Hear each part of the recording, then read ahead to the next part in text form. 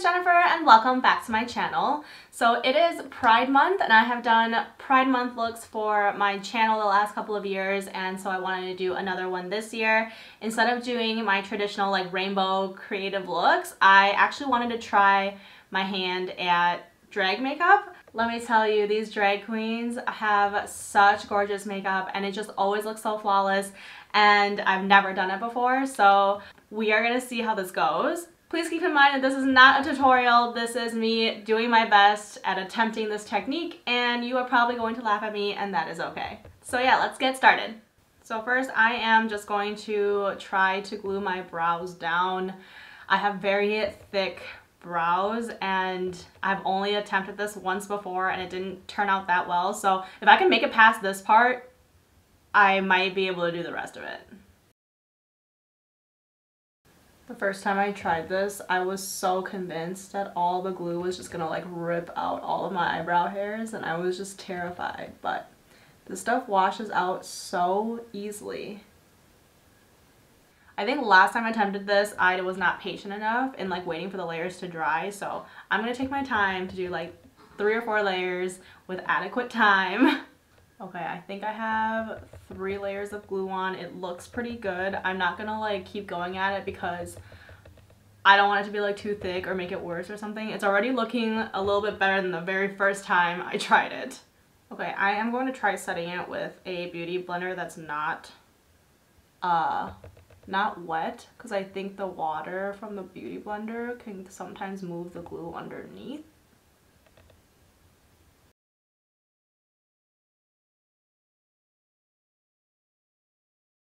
So I've got some orange blush here. This is a cream formula, and I am taking a brush and trying to put this on my eyebrows so that the orange kind of cancels out my dark eyebrows.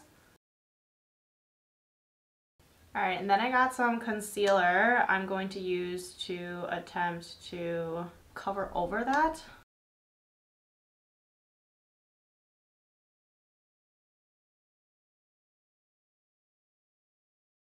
Then we're just gonna set it again. I really hope it works this time. Alright, so we are going to just go in with foundation and hope that this is going to turn out on the top there by my eyebrows.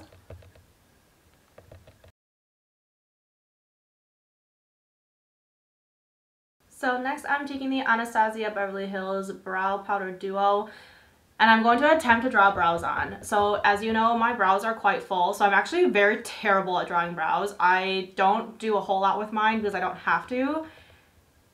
And so I am absolutely terrified of this coming out super uneven and terrible looking, but we're gonna try it.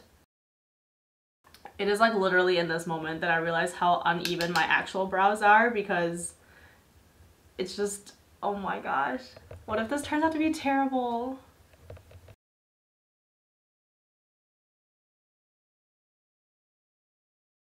Okay, I don't think they're awful, but I don't know. I'm gonna try to clean it up a little bit with some concealer on the top and bottom.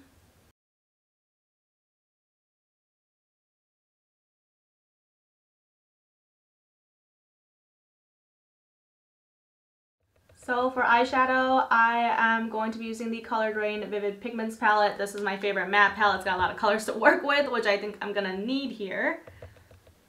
And I am basically going to try an eyeshadow look where it's like slanted up a little bit more aggressively than I normally would. And I'm gonna go ahead and bring the color all the way up to my fake eyebrows so that it covers up like my original brows. I don't know if this is like the correct eye shape. I think I'm gonna find out when I try to cut this crease.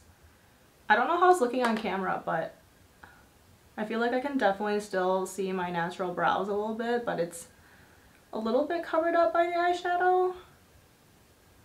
This was a lot of eyeshadow. Next I'm gonna be using this P. Louise base. This is the white, so it's the color 0, and I'm just gonna attempt to cut my crease. We will see how it goes. Wouldn't it be so crazy if humans actually had this much lid space? I'm also going to bring the white down a little bit and like color in this little triangle part.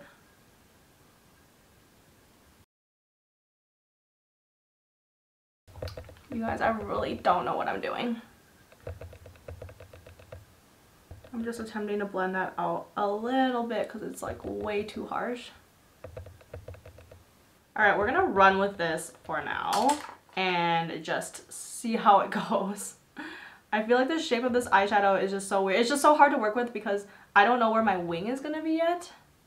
I'm gonna go back in with that purple and just like blend in a little bit more of this cut crease because it is like super aggressive.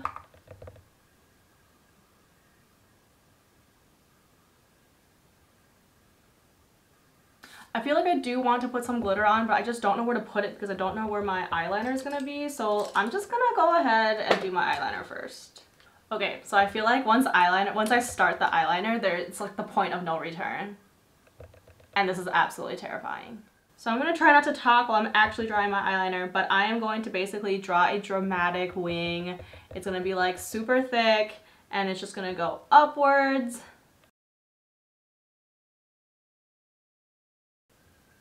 I don't know how drag queens are not like running out of eyeliner. They must use like a new one every day. Okay, so I actually don't hate it. I'm very nervous about the inner corner because I am not good at inner corner eyeliner, but here we go.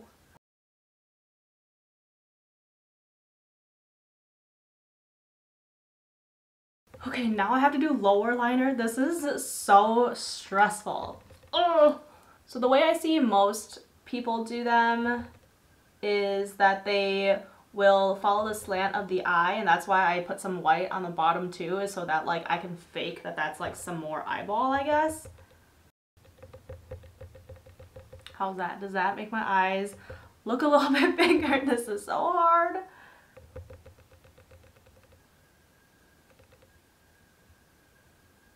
I'm taking the purple that I was using earlier on the top, and I'm just going to kind of smoke out the bottom here.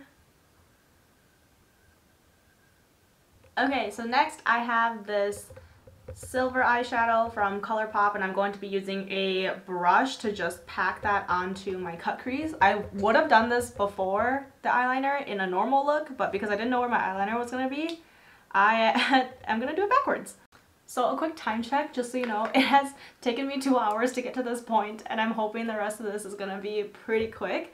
So I have a white eyeliner and a black eyeliner, and I'm going to line the bottoms of my eyes, the inner half here with white, and then the outer half with black.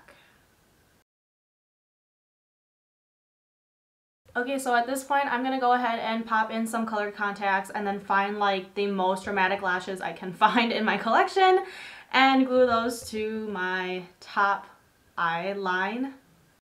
I feel like you cannot even tell that I have eyelashes on because my eyes, like my eyeliner is so big. I'm wondering if it's worth like putting on a second pair like right on top of it. I don't have any glue on this lash, I'm just like trying it out. Okay, I'm actually going to attempt to layer on a second pair of lashes right above where I have my first one. Oh, the glue's not tacky enough. I'm unsure if I should have done that. Like, should I have glued the two eyelashes together and then popped it on my eye? Or is this the right way? I don't know. But I actually like how that looks a little bit better. It just makes it look so much more exaggerated. I'm struggling a little bit on this eye because this eye is much more hooded than the other one. And this second lash is like so far up that it's pushing on my like natural fold and crease. I think it worked. Okay, so I also found these like little individual lashes. I'm gonna go ahead and just stick some on my lower lash line so it looks like I have eyelashes there. Okay, so because I am very extra, I'm gonna go ahead and take some eyelash glue and some pearls and glue these to the sides of my wings, just slanting up along the wing line because why not? It's looking a little empty there. I think what I'm going to do too is add like 3 in the middle of my eyes here. That way it kind of like balances out that look.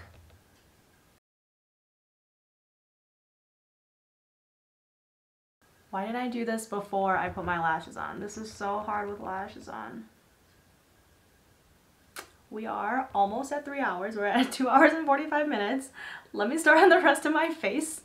Okay, so next for contouring, I'm going to be using a combination of the Makeup Geek bronzer and the Butter bronzer because these are two different shades and I feel like I can get a more like aggressive contour with this. And I want to make sure that I do my cheeks but also my nose. This is certainly darker than I normally would do it, so I think it helps my cheekbones stand out a little bit more. I'm trying to like bring this all the way up to like my fake eyebrows. And I know it looks a little bit too dark right now, but I'm gonna blend it out here.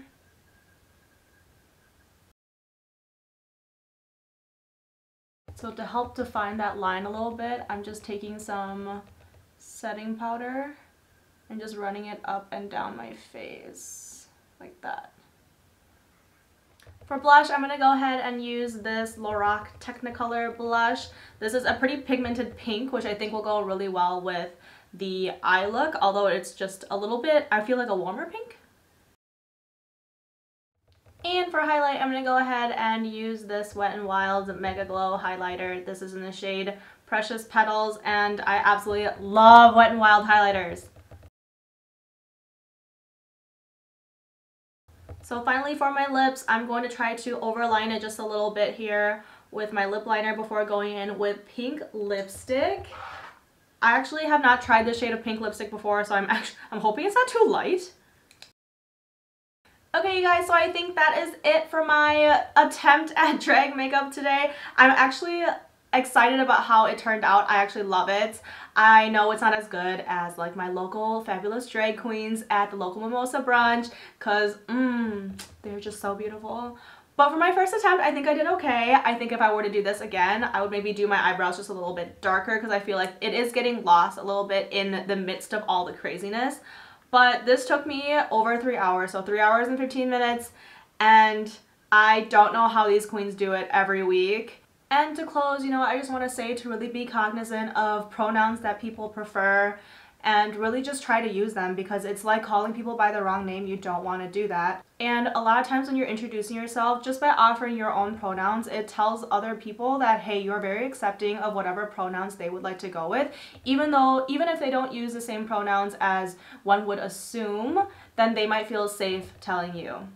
So happy Pride Month, and I hope you guys have enjoyed this tutorial attempt thing. I hope to see you next time. Bye!